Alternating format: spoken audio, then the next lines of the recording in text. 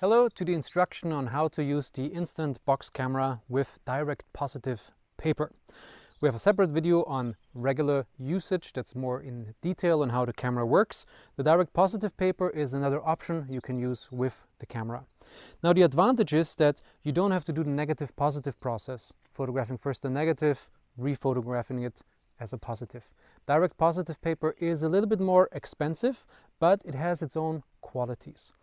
I have some old stock here that I bought many years ago. You can see it's still taped up and I have some marks on it, what kind of exposure and what kind of ISO I'm using. That's usually sort of my habit to make notes on the paper.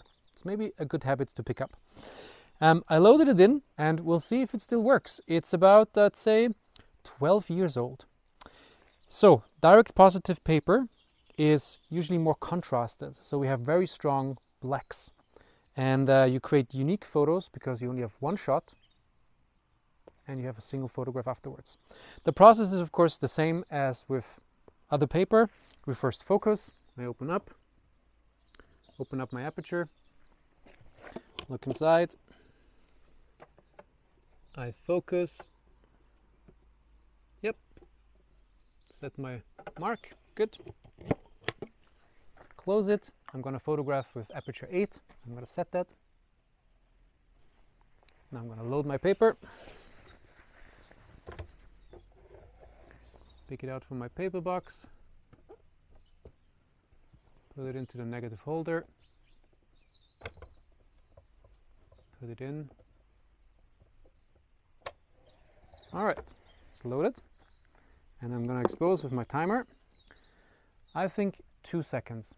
But I'm going to verify with my app, putting in ISO 3. I still think it could sometimes be, could be 4 also, but I'm going to go for 3. Aperture 8, and it's 1 second. Now this is an older paper, so I expect it to be a little bit soft. That means that the blacks will not be so strong anymore. All right.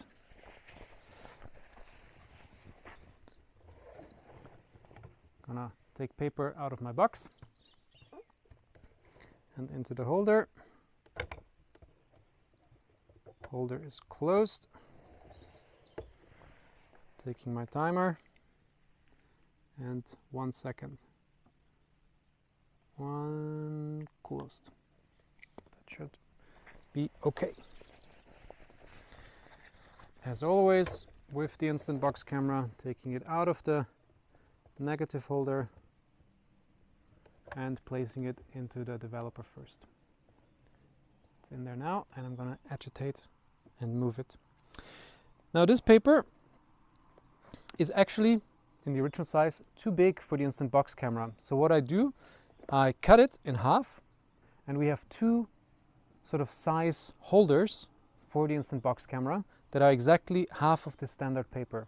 So the first holder is half and the second holder is quarter of this standard sized paper. So it's really economical because direct positive paper is expensive. So using half of it, you can use double the amount of photographs.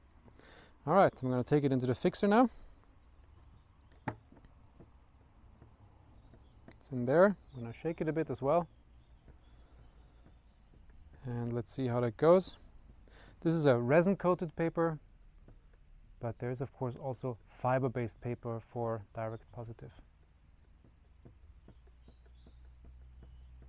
Shaking it, shaking it, shaking it. All right, that should do.